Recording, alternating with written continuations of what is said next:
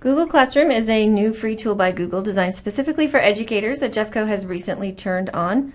A couple of the things you can do in Classroom might remind you of some things you can do in Schoology.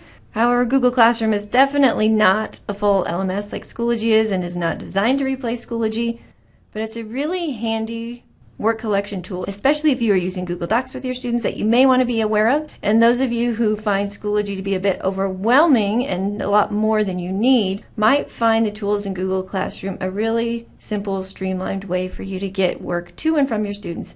Gives you a lot more functionality than, say, just posting items on a website. In this video, I'll just really quickly touch on the differences between Schoology and Google Classroom, and then I will show you how to set up Google Classroom and assign and collect work. I don't see a whole lot of people who are currently using Schoology wanting to switch over to Google Classroom, but you may want to add it as an enhancement to what you're already doing in Schoology. Both Schoology and Classroom allow you to create and collect assignments from your students and post announcements, although the announcements feed in Google Classroom is not quite as robust as Schoology. One of the really cool things that Google Classroom does is when you are assigning and collecting Googly items like Google Docs or Google Slides from your students, it will automatically make a copy of those items and adjust all the sharing permissions for you. Now in Schoology, students don't need to share their items with you. They can just submit it automatically and you get a view-only copy. But Classroom will actually automatically adjust sharing permissions when students turn work in. It creates a nice folder structure also by course and assignment that I'll show you. Schoology does not do this, however students can always get to their Google files within Schoology and submit them without having to adjust sharing permissions. One of the really cool features in Schoology that I love are the online grading tools. Rubrics is a tremendous time saver. You can annotate student work, you can add voice comments. That is all missing currently from Google Classroom. Schoology also has a really robust quiz tool and discussion tool that you're not going to find in Google Classroom. And a distinct advantage Schoology has over Classroom is how much easier it is to copy content from one of your blocks or sections to another block and from year to year. Right now in Google Classroom, I have to create the assignment in each of my separate sections or run one humongous classroom section of all my students, which might make it challenging when you're trying to transfer those grades into campus. With Schoology, it's just a click for you to copy things from year to year or section to section, and you can also share them with your peers much easier. Right now, pretty much your Google Classroom is your Google Classroom, and you can't just share the content on bulk with someone else or with other classes. And then some of the really fancy tools in Schoology are definitely not in Classroom. The analytics tools that show you when students logged in and what they did. There's no gradebook feature in Classroom. Schoology comes with a calendar, a lot better content delivery where we can embed YouTube videos and they're not blocked by the filter.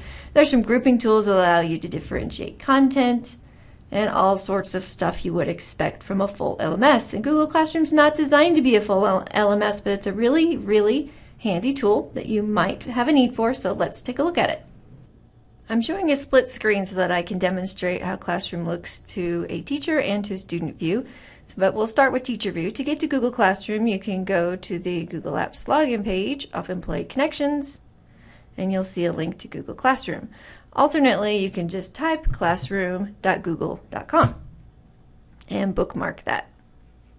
The first time you arrive, you will be asked to sign up essentially and to register and to indicate whether you are a teacher or a student. Make sure your students choose student, otherwise their accounts will essentially be locked. It does take up to 24 hours to be approved as a teacher. Let me go to classroom.google.com from my daughter's perspective, and you'll see the difference between teacher and student view. On my side of the screen, when I click plus, I have the option to join and create a class. Students, on the other hand, only have the option to join a class. So because we have to make sure our students aren't joining as teachers and creating their own classes, you will need to allow up to 24 hours for Jeffco to verify you really are a teacher. It tends to be running about 1 to 3 hours, but give them some extra time just in case. That's one-time setup you'll only have to do once. Again, when your students get to classroom.google.com, make sure they choose student role, or there will be all kinds of delays in getting their accounts to work. Once I am at my Classroom dashboard page from Teacher View, to create a new class, I just use the plus button and I'll choose Create Class. Class and name. And then you can use this section to designate your different blocks. I'll just choose this as English 7B and then choose Create.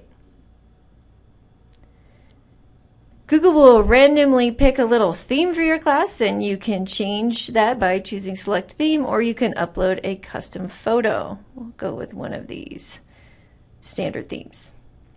To add students to your class, you can either manually add them by going to the Students tab and sending them an invitation, or I think it's a lot easier just to go back to your stream and you'll see this code, this class code, and you'll just need to give this to students. You can post it on the board, and then students from their classroom page can use the plus button and enter that code to join your class.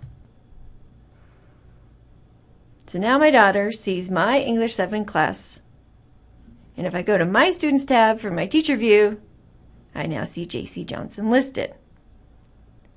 To switch to any of my other classes, I just use the 3 bars at the top left of the screen, and all of my classes are listed. I'm going to switch over to library because I have a little bit more stuff in there at the moment, and I will again, as a student view, use those 3 lines, and I can switch back and forth among all of my different classes. You can see teacher and student view look very similar. For right now, I'm going to focus on teacher view and show you how to post a quick announcement to your students.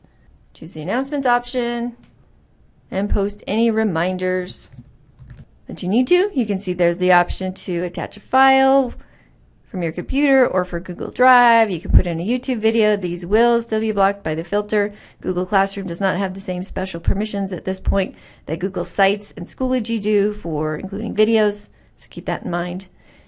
Or you can add a hyperlink. When you're ready, just choose Post. Over on the right side of the screen for my daughter's view, she gets a notification that something has been posted to the stream, and if she clicks here, it'll essentially refresh her page and she can see the announcements. She also has an option to comment. Over in the stream over here on the left is an example of that. So here's an announcement I posted as a demo, and JC commented back to me, the filter is blocking this, and then I commented back to her with an alternate link with clean video. Now let's look at posting an assignment, because this is where Google Classroom is really powerful and pretty cool. So I'm going to choose assignment, add a title, and a due date. And now I'm going to attach a Google document that I want my students to complete. It's on my Google Drive, so I'm going to select that option, and I will search for it. There it is, so I'll select that Google Doc. And now I have some options because this is a Google document. I can just allow students to view the file. They could then make their own copy. I could allow them to all edit the same one, which would get very messy with 30 editors on this one document, since I want them each to complete their own. Or I love this option with Google Classroom, make a copy for each student. So I'll select that option, choose Assign, and then we'll take a look at this from JC, the student's point of view. JC can see the assignment and when it's due. She just needs to choose Open to access the file. Over on the right, she can see she's not done. She hasn't even started yet. So what she needs to do is to open this file. Google's automatically going to create her own copy with her as an editor. And it will even adjust the name so that when she turns it in, her name is tagged into the title, which is great. So she's an editor of this, and she can just complete her work on her own copy, because Google's going to make each student their very own copy. I'm just going to change the color of this so that we can see it easily when it comes into me as the teacher. Notice at the top of her document is a new button that is unique to this assignment because I assigned it through Google Classroom, and it's called Turn In. So when JC is finished with her document, she can just choose Turn In. Google asks her to confirm her work, and she gets an assignment has been turned in message along with the word done. What Google has done behind the scenes is taken JC off as an editor of this document. So if she opens Feature Article Analysis, which is still open in her tab, I'm going to refresh the screen here. She's now only able to view this. Because she's turned it into me, the teacher, I am now the editor of the document, and she is only able to view it. So by back on her classroom assignment page, she can unsubmit it, which will notify me that she has chosen to make revisions. She can also add a private comment here to me as her teacher. And also, if we tour into her Google Drive, we can see that a folder has automatically been created for her called Classroom. Inside that Google Classroom folder, are all of the courses she is currently a member of. And if I go into Johnson Library, there's that feature article analysis. So Google's helping her out with some great organization here as well, in addition to swapping the permissions automatically for me as the teacher. We go over to my teacher view, and now I can see that one of my students is done and one is not done. So I'm going to click on the title of the assignment to see who is who. JC is done, Sadie's not done, and I haven't assigned any grades yet. The points defaulted to 100. I think I'll just type in 15 points.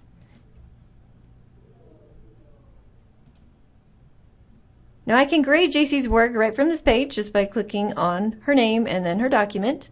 Alternately, you'll see that I have a shortcut link to a folder that Google has also automatically created for me. That'll open in a new tab. And this folder will contain all of my student submissions for this assignment in this course. Now, JC never had to share this with me, but I am now an editor. I can type directly on the document. It's more likely that I will probably add my comments using the comment tool. There is no button up the top that says grade or return, so you do have to go back to Google Classroom for that. So here is the actual assignment page in Google Classroom, and I just type where it says no grade, and I'll type in her grade. I can grade one or several, so I could go on and grade Sadie's if she had actually turned it. And when I'm ready, I just put a check mark by all of the ones that I have finished grading, and I hit the blue return button. All of my students for whom I'm returning assignments will be listed here, and I can leave them some specific feedback that only the student will see. And then again, I need to confirm my action by choosing return. What Google is doing here automatically for me is again adjusting those sharing permissions. So if I try to open the document and go into its permissions, I can see that I'm still an editor. JC is the owner now. And if we go into JC's view on the other side of the screen, we'll go back to her classroom view. She can see her score. She can see my comment. And when she selects the title of the document, now that it has been returned to her, she is now also able to edit this document. So upon return, we are both editors of the document. Because of how Google Classroom automates the organization and permission sharing of Google Documents, I think that's one of its biggest strengths. But let's go back and just wrap things up by looking at how you can assign something that's not Google related. So I'm back in my teacher view. I'm going to go back to the home page of the class as JC's view as well. And I'm going to create another assignment. And this time I'm just going to say, watch this video. Can add in a due date. Again, I could say read this attachment. I could attach a Word document. Students could open and complete. I'm going to skip the Google Drive option this time, and I am going to put in a YouTube video. Now, even though the filter is in place, I can assign and search for a video. Students just won't be able to view it like they can in Schoology when I embed that video. But if they're watching from home, they'll have no problems, or they would have to bypass the filter at school, or I'd have to use a clean video link. So I want them to watch this video. It's due tomorrow, and I'm going to choose Assign. So I don't have to just assign Google Documents. I can assign really anything, watching a video, completing a Word handout. If I go back over to JC's side, when she has this assignment, she's going to go ahead and open the assignment to view it. She has several options. She could add any kind of document that is uploaded from her computer, from her Google Drive. She can just create right here a document, or if it's just something I want her to do, she can mark it as done. Maybe I had a little keyword I wanted her to include to prove she watched the video, so she could put in the keyword here and mark it as done.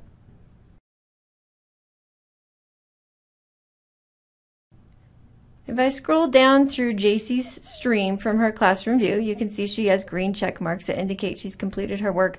Here's an assignment that she did not complete way back on August 12th, and so it does show as late. In addition to these visual reminders, she's also getting some email notifications. So if I switch over to her email, all of the assignments are included.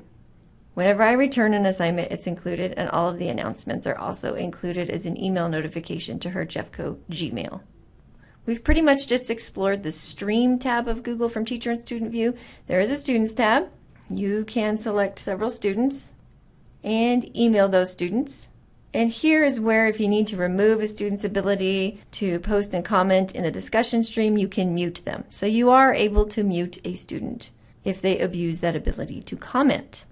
The About screen is some information that you can fill in about your class if you choose to.